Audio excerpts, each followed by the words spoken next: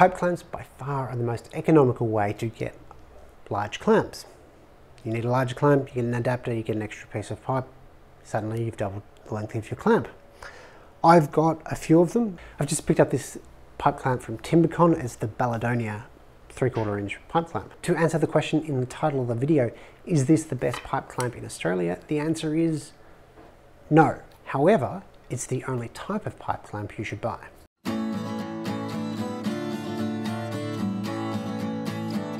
Alright, so to answer that question a bit better, I'm going to compare the Timbecon clamp to the others on the market.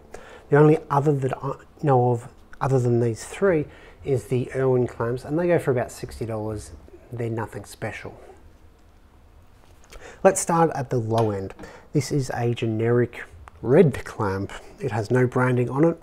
You can buy it from Carbotech if you like, though you're better off getting it on eBay, where you can get 4 of these for about $44, so they work at about $11 each. If you want to buy them from Carbotech, they'll set you back about $23, I believe. If I had to summarize this pipe clamp, the best way to describe it would be, it functions fine, but it's made by someone who was told what a pipe clamp is and has never used one.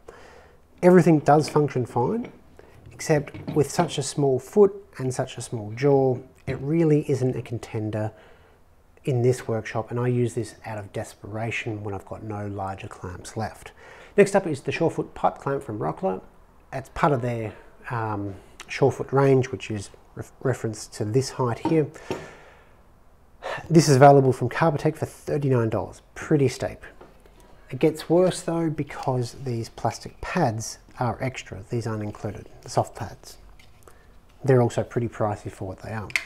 However, this is a good pipe clamp. Everything works smoothly. The clutch mechanism has an insane amount of pressure and can be quite tricky at times to undo it. Mallet whack usually fixes that. But these are just well-made clamps with good proportions. The feet are big, but they're not too big. The jaw is excellently sized. It's already got holes in it, so you can put on your own jaws, which I have done with some of my others. So that means you can get soft jaws without having to pay Rockler's crazy price on that. And finally, we've got the Belladonia pipe clamp from Timbecon. This goes for $22.90 and it includes the soft jaws on it.